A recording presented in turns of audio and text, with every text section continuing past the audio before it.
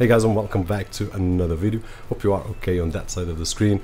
And today with hopefully a short video on how to replace our thermal paste on our CPU if you have higher temperatures than you had when you bought your computer, because it already passed 1 year or 2 years and you never changed your thermal compounds. Then probably it's time to do it. Now today we are going to use the KFA thermal compounds. I'll show you on this camera right over here. And yes, KFA2, usually we review GPUs and they have some awesome GPUs. Soon I'll share the 3070 Ti, which I'm already playing with it right over here, soon enough, this week probably. And here we are with the thermal grease. I will show you right over here some of the technical aspects so that you can read. Just pause the video and that's it, and let's go for it. So why should you change, and is it difficult? No, it's not difficult. We will see it right over here. And you should change if you notice that your CPU has higher temperatures than it had. If you don't know if the temperature is too high or not, then just get CPU-Z, which is a free software, and you will be able to tell the temperatures that your CPU is running. By the way, this motherboard is one of the latest motherboards from NZXT. This is the Z590. I will share with you in a couple of days. It's really a nice motherboard.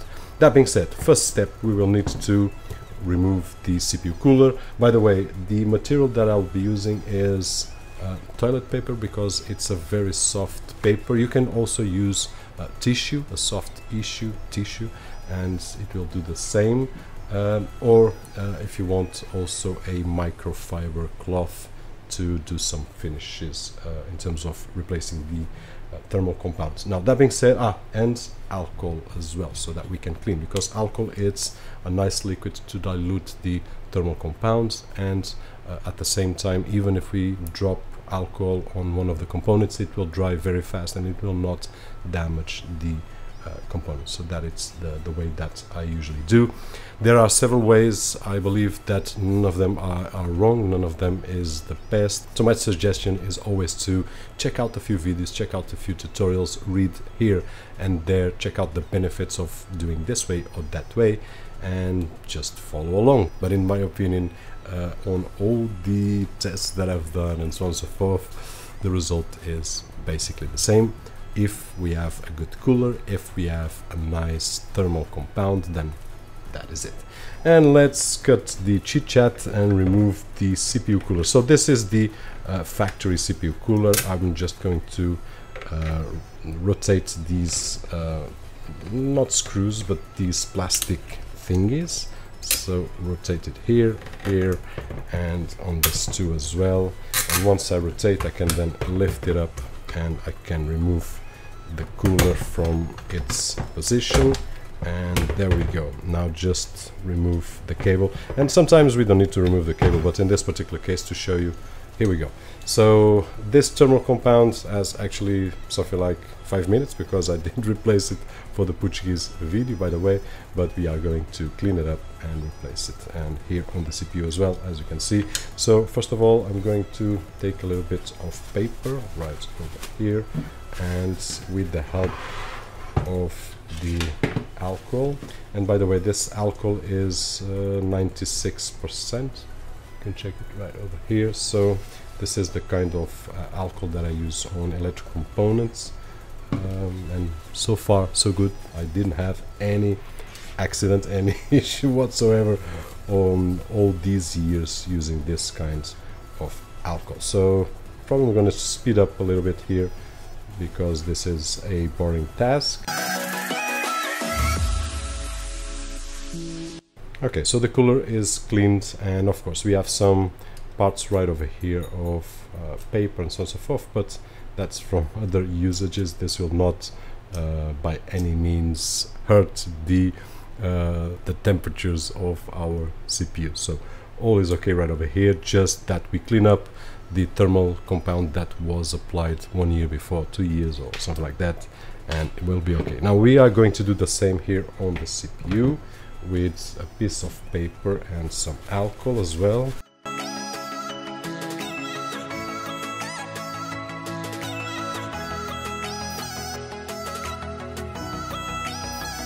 And that's it, it's clean enough. So this is a i5 11600K CPU, which in my opinion is one of the best in the market right now in terms of performance to price ratio. Now let's put it back in place, put the motherboard holder back in place, and we are ready to apply the thermal grid. So once again, KFA2, they have some new devices, not only GPUs, which I will show you guys in a couple of days. So here we are. Now there are several ways of applying the thermal compound. Some people defend that we should only put a little bit on top of the CPU and then let the CPU cooler do its work and just spread the paste with the pressure, and that's one of the ways that I use it. But KFA2 did include a thing that it's used to spread the paste, so I will use the recommended way of KFA2. So let's put a little bit here on the middle and like so, and now I can just spread with this accessory. It's an easy thermal compound to work. It's not very liquid, it's not very thick. I do believe that it's nice to do a good contact on the CPU cooler and the CPU. And what we are going to do right now is just to apply the cooler right over here. The reverse, so let's put back these holders right over here. So in this particular case, the arrow, just in case you have a stock cooler, the arrow will go back like so and like so as well, and we are ready to place it. So just put it back aligned, then we can do a little bit of force. Can you just push a little bit and it will start to hold. There we go. Two.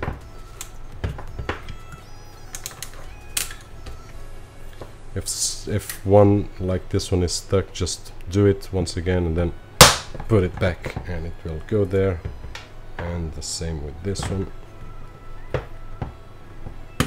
If you feel that it's not going down, then just do it, unscrew it and then put it back, and there we go.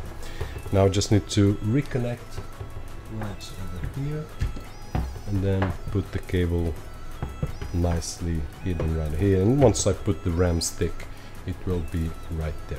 And guys, basically this is it. This is the way that I replace thermal compound, in this particular case the KFA2 new thermal compound.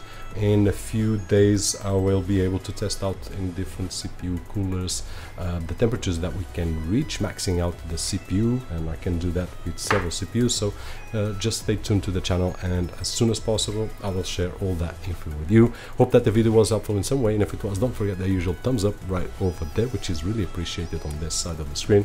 My name is Roberto, and as always I'll see you guys on the next one.